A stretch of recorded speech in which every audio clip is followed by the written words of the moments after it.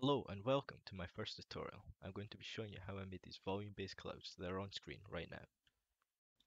So what you want to do first of all is add a sphere, make sure it's subdivided a lot of time to give it a lot of geometry for the displacement.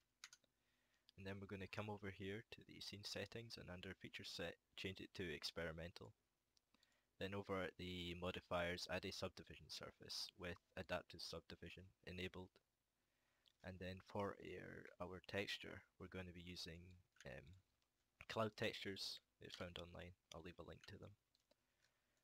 I've just added three of them together with a mix shader set to add. Then put it into the height of a displacement node and then put that into the material. Then also put in a principled volume to give it the cloud texture, or the cloud look rather. And then over on your material tab, make sure you've got your displacement set to displacement only, so to give it the bumpiness. And then make sure to play around with the scale and the displacement node, the density here, and also the actual scale of the sphere, so you can get that correct coverage.